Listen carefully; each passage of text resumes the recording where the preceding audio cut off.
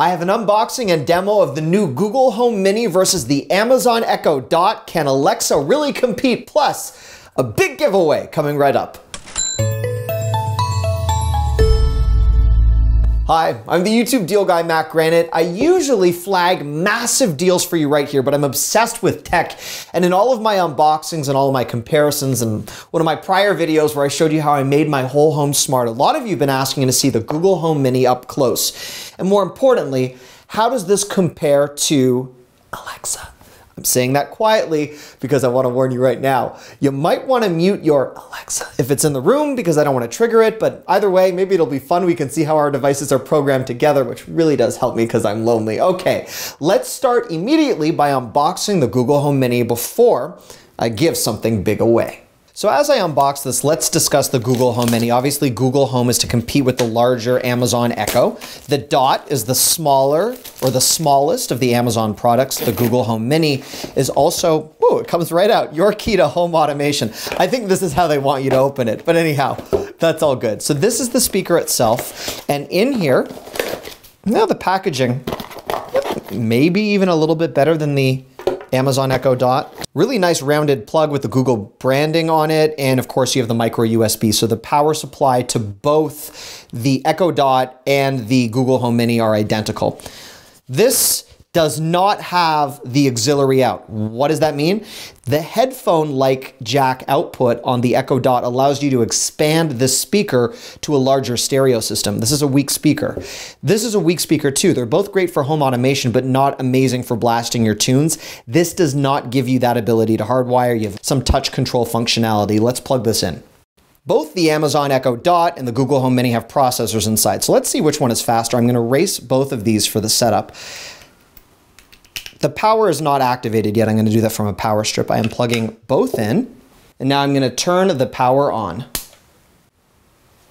All right, we've got the Amazon Echo Dot turning on, and you can see the Google Home Mini is just starting to do its thing. Google Home Mini so far. Google Home. 1. Get started. Download the Google Home app on a phone or tablet. Hello.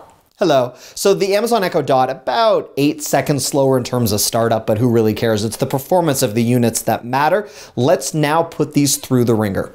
Okay, Google. Hey, Google. Okay, Google. Hey, Google. That was a lot of fun. Easy to set up. I would say that both the Alexa app and the OK Google app are very similar. Alexa, I love you. That's really sweet. I'm still waiting for the Google Home Mini to set up. It is at this point actually a slower process than the Echo Dot, but again, it's the performance of the item in terms of automating your home that makes a world of difference. There are privacy concerns associated with both devices. It's a little bit easier to mute the Amazon Echo in the event you're worried it's listening or there's some type of conversation being exchanged. This mutes it, but for the Google Home Mini, you actually need to pick it up and then you need to hit this. The mic's off. Both clearly let you know that they are in off mode, and of course you could always unplug them. Alexa, who is Matt Granite? Matthew Granite is a TV show producer, show host, YouTube personality, and Emmy Award winner. Okay, Google, who is Matt Granite? Sorry, I'm not sure how to help with that yet, but I'm still learning. Which is interesting because the Amazon Echo clearly used Google to get that information. If you actually time them both, their response time's quite equal. Let's try something a little bit more complex. Alexa, what's the square root of 4,290? The square root of 4,290 is 65.4980915753. Okay, Google, what's the square root of 4,290? Square root 4,290 is approximately 65.498. Very interesting to see that Google rounded and Alexa was a little bit more precise. And again, you could take your pick over what you would rather hear. Okay, Google, tell me a joke. Sorry, I don't understand. Alexa, tell me a joke. Why do meteors prefer cold showers when they get home? They're always burning up on entry. So obviously, that was a terrible joke. So not only is Alexa so much more intelligent and diverse, but you can be much more specific with your questions than you can with Google Home. There is an advantage though when it comes to Google Home playing music. Alexa, play music by Madeline Bailey. So So the audio is good. You don't get much bass. It's decent. It's a little bit tinny. Keep in mind that you can plug this into a larger stereo system or just buy a larger Echo. Okay, Google, play music by Madeline Bailey. Didn't know I was lost, so wake me up when it's Okay, Google, stop. over. The audio is about 10 times better coming out of the Google Home. Now, keep in mind, the Google Home is not as intelligent, it's not as fluid, it's still learning. Amazon has a huge advantage in terms of what it's accumulated in its ever-growing cloud. But clearly, as a wireless speaker, the Google Home Mini has a huge advantage just in terms of audio quality. In terms of home automation, both devices work identically and they're equally responsive. I use this to control the TV studio that I'm in. I use it to control lights around the house. This works the exact same way. Alexa, turn the studio off. Okay. Alexa, turn the studio on. Okay. You can do that with both devices. And I actually have a video showing you how I control my thermostats. Alexa, lower the heat on my Ecobee. The heat's set to 18. It's in Celsius because I'm Canadian. Actually, that's one advantage to the Google Home Mini. The Google Home Mini is available in both Canada and the US. She is not yet, only available in the US, the UK, and other areas, but that is also a disadvantage to the Echo Dot. I will say that the touch controls, very complicated on this. I have no idea what's going on right now. I keep hitting it and triggering it, and I'm used to unboxing a lot of tech. I honestly, I don't know what's going on right now.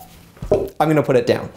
But I will tell you, once you get more comfortable with the system, it will work. Both have apps that work with both Apple and Android devices, and the apps actually equally fluid on both in terms of programming your home and smart outlets. And with both devices, you're gonna find a wide range of products that are equally compatible with both. If you do want to learn more about home automation, obviously I've got a full video explaining how to do that. This syncs with Chromecast, which means you can control the TV, or if you hook another Chromecast into a speaker system, you could technically expand your audio that way. This works with the Fire TV stick and is absolutely incredible in controlling and searching for your favorite TV shows. The price is the same on both. At the time I'm recording this, you're looking at $49. Amazon does run many more deals on their Echo products. We will see some reductions on Google Home and Google Home Mini products during the holiday season. For everyone watching right now, leave me a comment. I want to know your answer. Do you want the item that has the better audio by a long shot?